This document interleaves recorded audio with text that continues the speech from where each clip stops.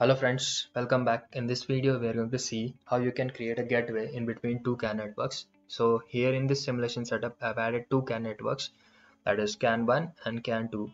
So by using gateway what we are going to achieve is whatever message are received in the CAN1 network should be sent to CAN2 network, and whatever messages are received on CAN2 network should also be sent to CAN1 network.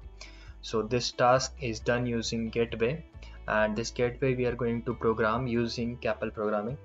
And once that is done, we are able to see all the messages in both of the networks in the trace window, in the same trace window.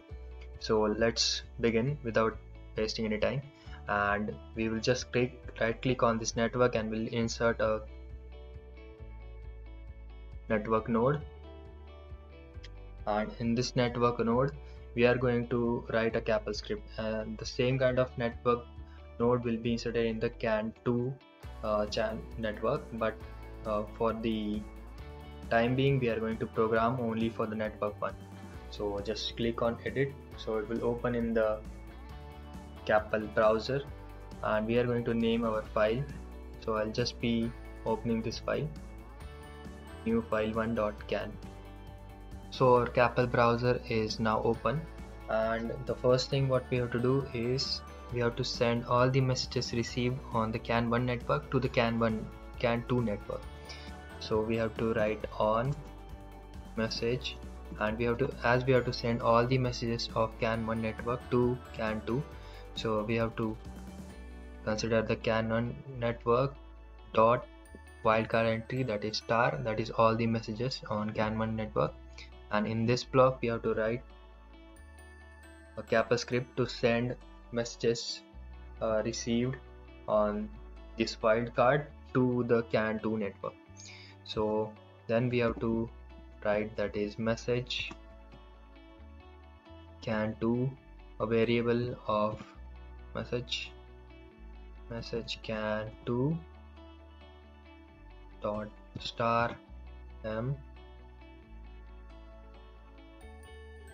and then we have to check if this dot dir, the current message which we have received on the CAN1, if it is rx message, then we have to check one more condition, that if this dot can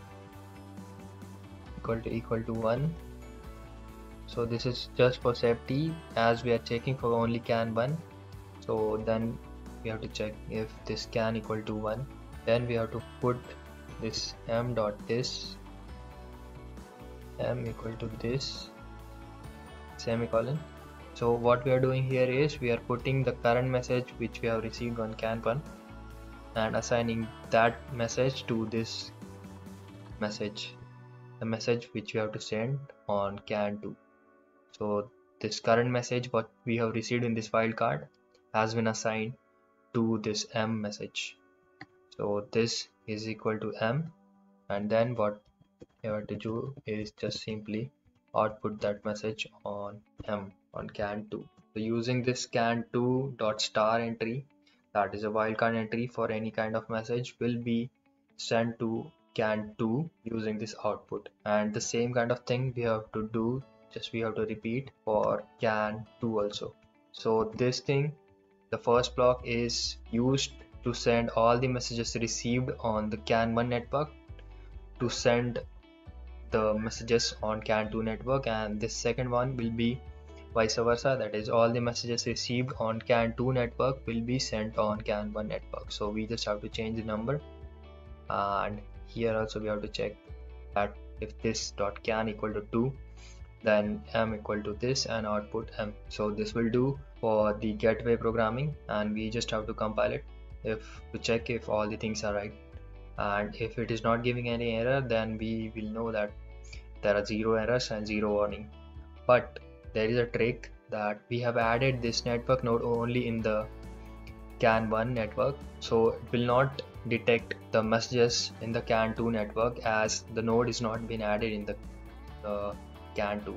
So what we have to do is we have to add a network node into a CAN2 network, and we just have to copy the CAPL script what we have written or else you can just directly select the CAPL script what you have written for the CAN1, and that will create a gateway automatically between CAN1 and CAN2. And once you open the trace window, you will see all the messages from both the networks in the same trace window. So that's all about the gateway creation using CAPL programming.